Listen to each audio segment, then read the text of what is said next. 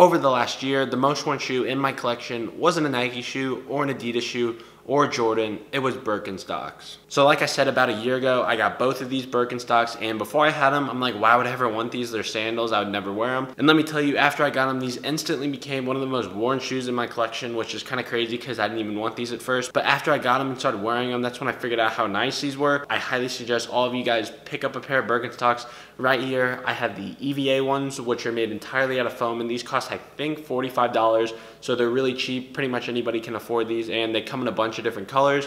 And then I have these ones. These are the soft bed with the leather straps. And these ones are a little bit more expensive. They're, I think, around $120, $125, but you may be able to find them on sale somewhere. And these just have a little bit nicer materials, and they're a little bit more durable, which is what this video is about. I'm gonna show you how these have held up over the last year. And I have worn these ones a little bit more, so just keep that in mind when watching the video. And without further ado, let's get right into it. Now, moving on to the close-up portion of each of these two Birkenstocks, I'm gonna show you each of them separately, just in case you don't wanna watch the other one. And I'm gonna start off with the EVA ones, just because this is the one I've worn more. And just going around the shoe, as you can see, these are pretty beat. I've worn these a ton over the last year, and they definitely show. And starting off with the outside of the shoe, this is a foam sole, so it's not too durable. There's a ton of wear in like the forefoot area. And moving on to the back, there isn't as much wear because I don't really drag my feet when I walk. And if you do drag your feet, you will burn through these really fast just because the sole isn't very durable, because like I said, it's made out of foam. All these little speckles all over the shoe are probably grass, because I do mow the grass in these, so that's probably what that is. And moving on to the sides, you definitely can see some wear. There's a bunch of creasing on the midsole just because as you wear shoes over time, the foam breaks down, and that's what happens on these. And then moving on to the straps, there are flex screws where I walk, which you can easily see these just because they're foam, so the grooves just set in, and it's on the other side as well. You can see some of the foam is deformed because it's creased so many times, so if you don't like that, just keep that in mind. The straps have held up pretty well though. There are some scratches and scuffs just over the times I've worn them, and you cannot really get these out. I've tried to, I've washed them before, and I've like rubbed them down with a magic eraser, and you can't really get these out, so once they're on there, they just stay there permanently. So if you don't like that either, definitely keep that in mind before getting them. I only had the black colorway, so I don't know how well the scratches and scuffs would show in other colorways. If you have another colorway of these, just let me know in the comments if the scuffs show on these. And then moving on to the footbed of the shoe, you can see some creasing on the edges, and there's probably some in the front too, just where I've stepped. And there used to be printing on the sole of the shoe, which if you watch my first video on the Birkenstocks, you'll be able to see it, but that has since rubbed off. And then looking at the strap buckles, pretty much the same condition since I first bought them. They'll just be a little bit dirty.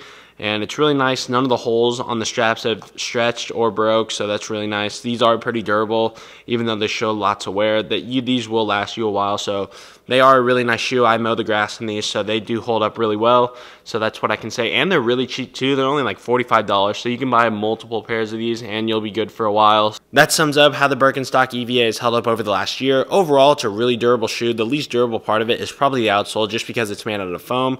But for the rest of the shoe, it's held up really nicely over the last year. I've worn these a ton, and I've mowed the grass in these, and there isn't really too much wear on them besides a few scuffs and just some overall foam creasing on the midsole. But there's no tears, rips, or anything on the foam, so that's always really nice. You'll definitely be able to wear these for a while, and they're really cheap as well, so if you do ruin them, it's not really too hard to replace. They're only $45, so it's relatively inexpensive for a pair of shoes. That's it for the Birkenstock EVA portion of the video. Now I'm going to show you the soft beds and how they've held up over the last year, so let's get right into it. Now on to the soft bed Birkenstocks and how they've held up over the last year. And I haven't worn these ones as much, but I have worn these a fair amount. They just don't show as much wear just because they're a little bit more durable than the EVA ones are. And starting off with the outsole, there isn't too much wear on these just because the outsole material is a little bit different. I don't know if it's rubber or if it's just a harder foam, but it just doesn't show as much wear. As you can see in the forefoot area, there isn't too much wear, and the heel area as well doesn't show too much wear. On the midsole, you can't really see any creasing like you could on the EVA ones. I think this might be a foam just because it looks like foam, but I'm not too sure. So if you do know, just comment that down below. I'd really appreciate it. But it is a lot more durable than the EVA version. And if you're concerned about durability and how long they'll last, definitely buy these ones, just because the sole will last you a little bit longer just because of the different material that it's made out of. And then moving on to the straps of the shoe,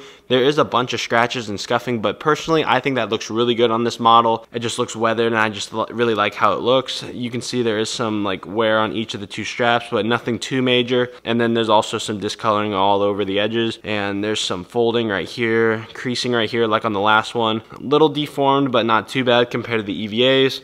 And then there's the creasing right here is a little bit harder to see than it was on the EVA version. And the buckles on these are made out of metal, so you're not really gonna have too much wear on these unless you actually snap the metal, which I don't know how you would do that, but these will last you forever just because of the material. And the holes, like on the EVAs, aren't stretched out or anything. And then moving on to the footbed of the shoe, it is a lot darker than when I originally bought it. It used to be like this kind of color, but now it's super dark just because this material holds in dirt a lot better than the EVAs do. On these ones, you can see the writing is still there. So this writing was on the EVA ones, but it did rub off. And then on this one, it's like actually printed into the actual footbed, so it won't rub off. And then it does say soft bed here, but I have worn that away just from wearing it. And then moving on to the outsides, this part is pretty durable because it's made out of cork, so you can't really mess this up unless you, I guess, tear it or scratch it. So this part's really durable, and that pretty much sums up the rest of the shoe. Overall, this shoe is a lot more durable than the EVA one, so if you really want a durable shoe, definitely buy this one instead. Even though it's a lot more, I think these are $125. I think the soft bed ones are a little bit more worth it than the EVA ones are, just because the materials are a lot more durable and they're a lot more comfortable as well. The soft bed material is a lot softer than the EVA foam, so I just think it's a lot more comfortable over long periods of wear. So if I had to choose between each of them, I would definitely choose these, but you definitely can't go wrong with the EVA ones as well. That sums up my review of each of these two shoes. Overall, they're both really nice options. You can't go wrong with either. Personally, I'd pick the soft bed ones, but I want to hear which ones you would pick. So make sure you comment down below if you would rather have the soft bed version or the EVA version of these Birkenstocks. So that sums up my review of how each of the Birkenstocks have held up over the last year. Hopefully you found this video helpful, and if you're in the market for some Birkenstocks, hopefully this helps you decide on which ones to get. And if you enjoyed the video, don't forget to leave a like on it. And if you're new to my channel or you just haven't subscribed yet, make sure you subscribe. I pretty much upload every week, so just make sure you're subscribed to see the next time I upload a video. And that is it for today's video. Thank you for watching, and I'll see you in the next video.